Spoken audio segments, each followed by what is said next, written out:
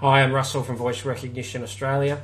Today I'm demonstrating the Dragon 13 speech recognition software, and to do that I've got it versus Tony Abbott to see what sort of results one of his election campaign speeches can generate. So what we've done is set up a profile with Tony on Dragon 13. Now of course he can't train it, but that's okay, you don't need to train Dragon anymore. You simply use it, and as you use it, it becomes more accurate. And to demonstrate that, I'm going to run this campaign launch audio straight through. I extracted it from YouTube, but I'll play the video so you can see what's going on, and then I'll bring the audio in and you can see Dragon transcribe it and see if it makes any mistakes. Let's get started. Okay. Some great music. Well, so now I'll grab the audio just to show you what's happening. Dragon will actually process this faster than what he's actually saying it. Into the Dragon bar at the top of the screen. I'm proud of the family which has given me Dragon so much. Will start transcribing. I am so proud of my team, and I am so proud of our country. It's doing a great job to cancel out the noise from that clapping. So again, today, I want to speak directly to you, the Australian people.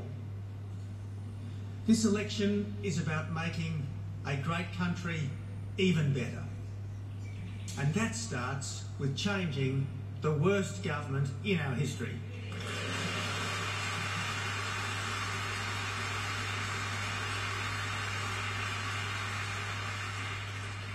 I make this prediction. I will spend okay, so I've got a good chunk of text there. Reassuring Australians that there is a better way. So but Mr. There's a quick result, quick demonstration of Dragon. Now I've got auto-punctuation on. It will estimate where the full stops and commas are based on grammar and based on pauses. Normally you would say full stop and comma when you're dictating in real time using a wireless headset or a digital voice recorder. But just to demonstrate that the software has the intelligence to try to put in full stops, and it's done a reasonable job. Now we check it for errors. So to do that, you can double click on the bits you think might be wrong. I can't see any here right now, but just for example, reassuring Australians. I could type in a change if I needed to, none required.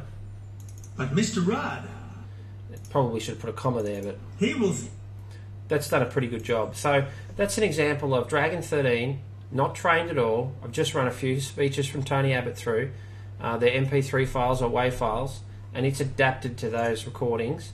Normally you would use your own voice recorder, an Olympus voice recorder, a Philips voice recorder. You would say full stop, commas. You could even get someone else to make the corrections for you. Just hand off the audio recording and run that through Dragon 13.